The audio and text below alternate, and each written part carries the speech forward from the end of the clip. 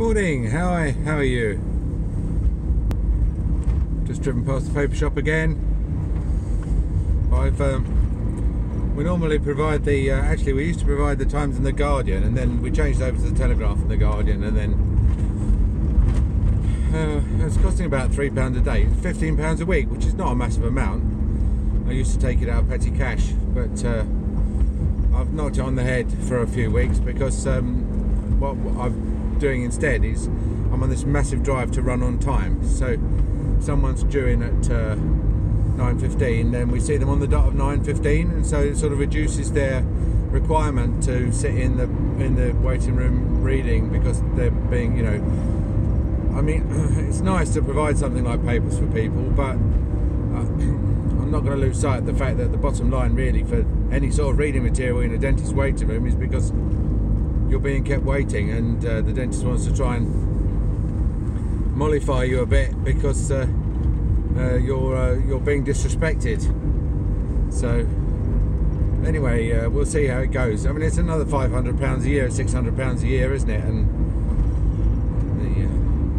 we'll put them back again as soon. I mean, also the other reason I stopped them was because of this. Oh my God! There's a highway maintenance van that's just stopped right bang on the worst right-angled bend on the entire trip. What does he think he's up to? Yeah, so we had a sort of a short month, didn't we, courtesy of the General Dental Council. But funnily enough, it's turned out to be our best month. It's our best month for 6 months, January, and I didn't even start work till the 17th. So I don't know what that tells you. I mean, you know, I'll have to compare it to last January and see if last January was good as well, or whether it's because I've been more inclined to work hard and do a load of fee-paying work, or, you know, because I was more worried than normal. I mean, you don't know, do you? Anyway, still not, I mean, you know, we're not rolling in money.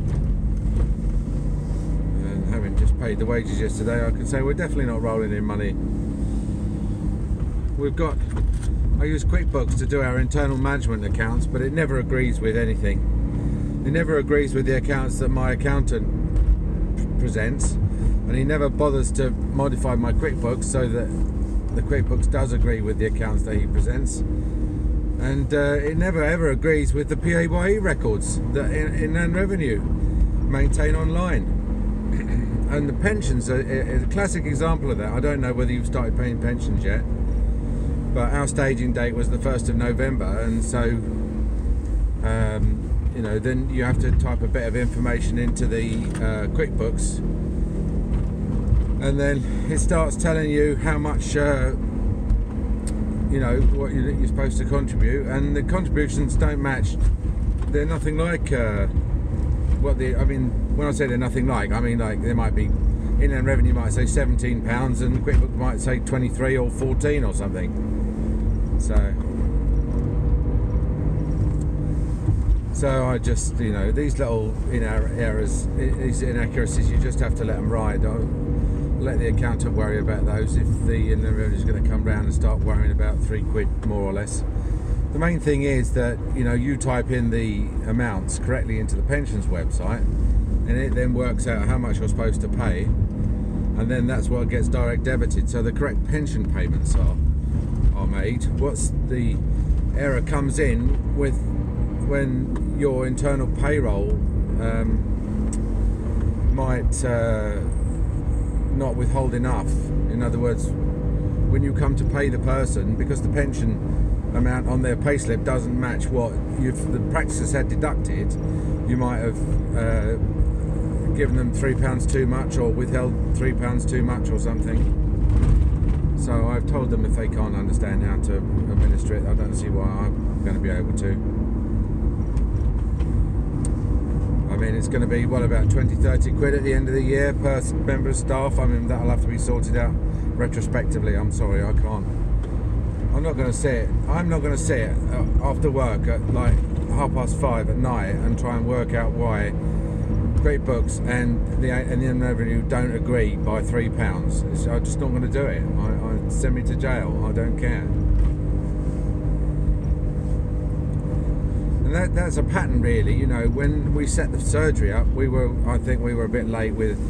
There was some confusion over when payments were due, because in the past, the payroll's been quite large, I've made monthly payments, and when it's much smaller, like with only 3 employees, you can actually make quarterly payments. And then the problem with quarterly payments is when is the quarterly payment due? Is it this month, or did we make it last month, or is it next month, or the month after that? You know, you sort of lose track. And so then the Inland Revenue says, we're going to pop round and see you and have a chat. So I'm like, all right, fair enough. And then this woman comes round and says, you know, what's going on? You know, you haven't paid. And they've got these 3 questions, which are just like, do you understand that you have to pay? Do you have the resources to pay? And will you pay? That's all they want to know. And I said to her, the reason, actually part of the reason was the fact that we couldn't reconcile what the Inland Revenue was telling us we owed with what the QuickBooks, which is supposed to have a payroll system on it, was telling us that we were due to pay. And I said to her, you know, we can't reconcile these things. In the old days, it was all done from a book, and you could put everything, all the bits of paper out on the floor and just work it all out. But nowadays, these payroll systems are so tightly integrated to the Inland Revenue, and I think it's a big mistake. I think it's a huge mistake. I think they think that they can micromanage everything and tie everything up, you know, join everything up, and get, you know, because you can't now. For example, I couldn't pay the staff in January until I've done the payroll in December. And doing the payroll in December includes making a declaration to the Inland Revenue about who I paid, how much I paid, and, you know, and then until you've done that, they won't let you do the January payroll. So, God help you if you've got a problem. You know, you've got 30 days to sort it out, or you can't pay the staff. And then every time you send in a thing, it says, "Oh, this submission is late." Even if my payday is the 31st of January, and I do the payroll like I did yesterday, and I send in it says, "Yeah, thank you for your late submission," and you give up. And I said to her, "This is the problem, is we can't reconcile them." She said, "Well," she said, "we're only using the data you send us." She said, "You can't use that argument." She's like, "Oh, you can't use that argument because you're the one providing the data that we use. So you can't say you can't reconcile it." And I'm like, "Yeah, well, actually, but I don't actually send you that. What I do is I just type in what I pay the staff. I press a button, there's some whirring and clanking, and a bit of steam comes out the back of the computer, and it sends the figures off to you, and then you write to me and say, it's all wrong." And I don't have the means, I don't have the levers, I can't get inside the computer's thinking to try and work out where it's gone wrong, what it's done wrong. It's all done in the background now, you know, it's all done behind the scenes. So, and I've given up trying to do that. I think we've reached the point now of maximum payroll, where with this pension malarkey, we've reached the point where the average businessman cannot run a payroll. You know, the average small businessman cannot run a payroll because you're dealing with too many government agencies, you're dealing with too many taxes. You know, I'm not just talking about hourly pay and holiday pay and statutory sick pay and maternity pay, all the other benefits that we pay on behalf of the government, and all the other taxes that we collect on behalf of the government. Now we've got into pension administrator, you know, working out how much to deduct, and also making your own contribution on behalf of the pension. So these pay slips, they've got about 12 line items on them now. I'm going to have to seriously think about subcontracting the payroll, because I think that to run a payroll system you need to be a payroll administrator. You know, you can't, and it's just a bridge too far. I can't be a dentist and IT support and HR support and fix leaks and technical support, you know, and a plumber, an electrician, a security consultant, a CCTV administrator, I just can't add in pension payroll administrator onto this. It's just a straw that broke the camel's back. Anyway, as I say, it's only 30 quid, and we'll have to let it go. I don't know. What do you do with these things? You just don't sweat the small stuff, do you? You've got to, you know, there's no point in getting yourself wound up about what are basically other people's failings, other people's failure to realise that becoming a small businessman is intolerable. Just do your best. Nobody can say you did, you know, anything less than you could if you did your best.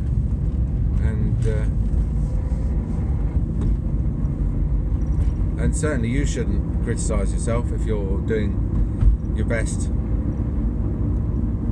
I said I'd follow up about this guy who came in yesterday, the one who you know, came in and said that his tooth was fine until he touched it with his tongue. I mean, it turns out the nerve is dying off, and it turned out that antibiotics was the under the circumstances was the best course of action, because this tooth was probably hyperemic, and he said, like, is there a good reason to delay this treatment? When I said I was going to give him antibiotics, and I said, yeah. I said, I'll give you an injection, but as soon as I stick the drill on the tooth, I said, that ceiling there is solid steel. I said, but you'd go straight through it, and we'd have to collect you from the offices above. See, humour, use a humour, bit of humour to lighten the situation. So, anyway, but he wants to have the tooth out. And this conversation goes two different ways, depending on whether the patient's in pain. If the patient's in pain and you say, do you want to keep the tooth or take it out, then they'll say, I want to take it out. But you say, well, no, but I'm assuming that we can get rid of the pain and you can keep the tooth. Do you want that, or do you want to take it out? And they will still say, no, take it out. No, take it out. Whereas if the patient's not in pain, right, and they've got the same problem, non-vital tooth, and you say, do you want to keep it or take it out? They'll say, I'd like to try and keep it if I can. And it's exactly the same situation, same tooth, same options, same outcomes, two completely different decisions. And so you have to, before a patient can make any decision about whether or not to have a tooth out, you have to get them out of pain, because they can't make a decision while they're in pain. Or more likely they'll make the wrong decision. So the rule of thumb really with that sort of situation is that if they're not in pain, then you can put the question to them, can't you, and say, do you want to keep it or take it out, and then just accept the answer. I'm not saying they should always want to keep it. They might want to take it out. If they say, no, I've thought about it, Mr. Watson, and I want to take it out, then take it out. It's non-vital, it's likely to blow up, it's a reasonable course of action, take it out. However, if they're in pain, I think at that point I would discuss their options with them and say, look, these are going to be your two options, to either try and save it or take it out. And they'd say, oh, well, I don't need to worry about that, so I've already decided I'm going to have it taken out. And so I'm like, right, okay, as I said, that will be one of your options. So, but what I'm going to do is I'm going to get you out of pain first, and then if you want me to take it out, I will. However, up until the point that I put the forceps on the tooth, you can change your mind and decide that you might want to try and keep it. In which case, you've got the choice. You haven't made the choice. When you're in pain, you're not asked to make the decision. I don't ask you to make the decision. All I do is I tell you what your options are. When we get you out of pain, then you can make the choice. And you know what? 9 times out of 10, they decide to keep it. And do you know how they know? How you know that they've decided to keep it? When they say, well, how much is it? How much would it cost if to root treat it? And you can say like 400 quid or something.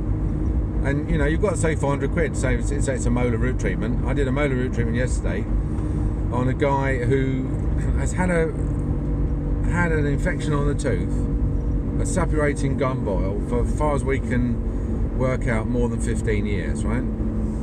In fact, so long, he's got this sort of osteoclastic root shortening, so you've got these sort of very short, dumb, blunt-shaped roots, you know, that show that they're resorbing due to the chronic infection over the decades.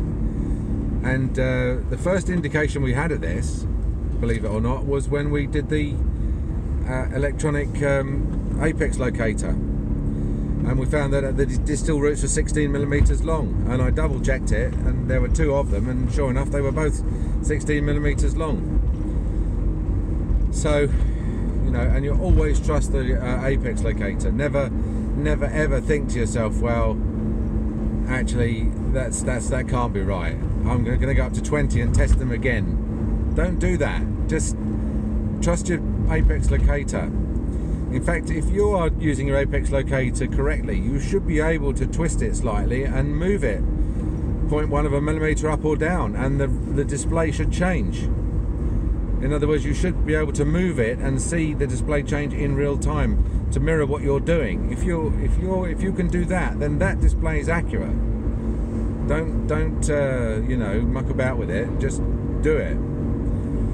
Even if the root looks longer, it may be that the root canal comes out the side of the root. It doesn't come out of the tip, and so it will still be accurate. The apex locator will still be trying to tell you that you shouldn't go to the whole length of the root, that it exits at the side, and that's all that needs to be filled. Anyway, we did a fantastic root filling on this guy. 2 16mm distal roots, and I think an 18 and an 18.5 medial roots.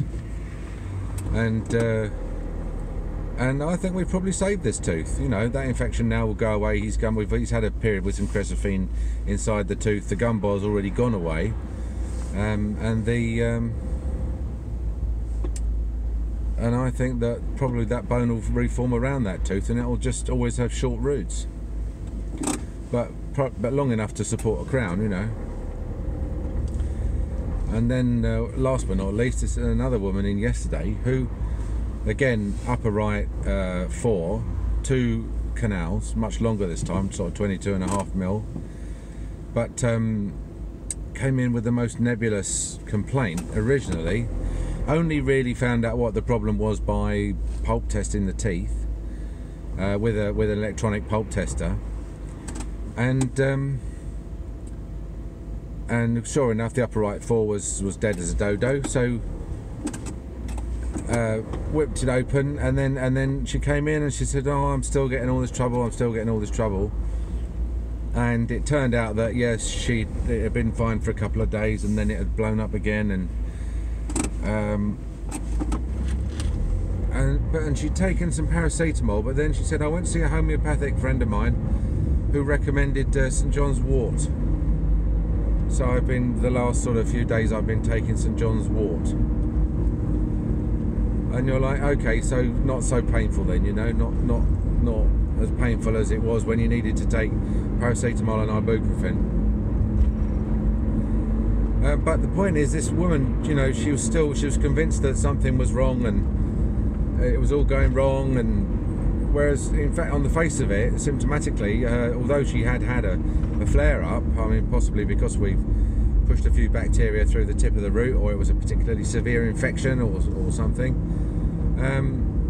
and things were tangibly getting better, because I asked her on a pain scale of 9, you know, she said she was 9 out of 10 on the 3 days after the treatment, but now it was like about a 5, and she was on her St John's wort.